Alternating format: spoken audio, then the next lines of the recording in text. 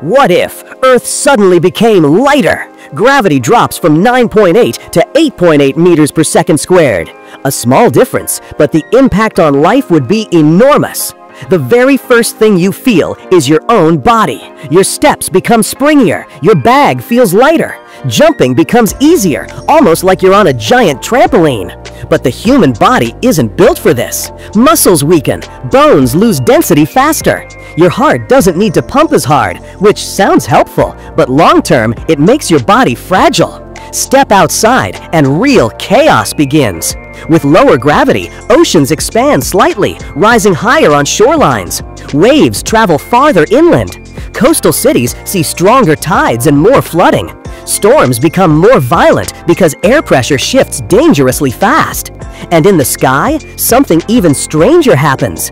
Birds suddenly struggle. Their wings beat differently. Their navigation, based on Earth's gravity and magnetic field, goes wild.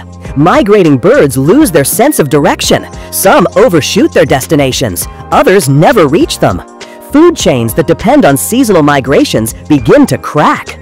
Lower gravity makes plants grow faster, taller, and thinner.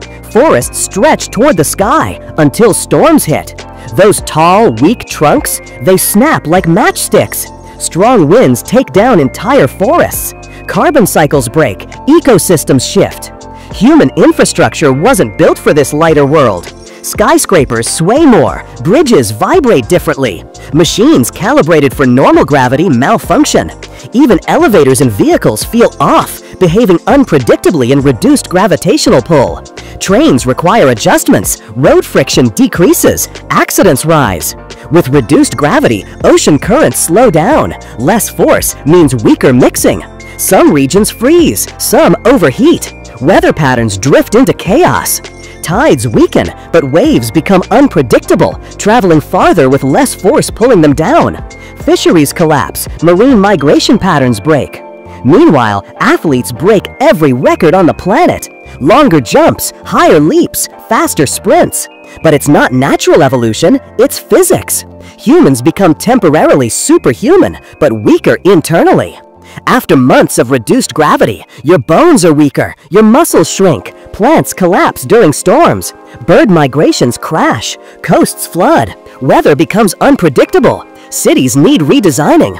Earth becomes a lighter planet with heavier consequences. And this is just a 1 meters per second square drop. Imagine if gravity changed more. So this creation is flawless. There is the Creator.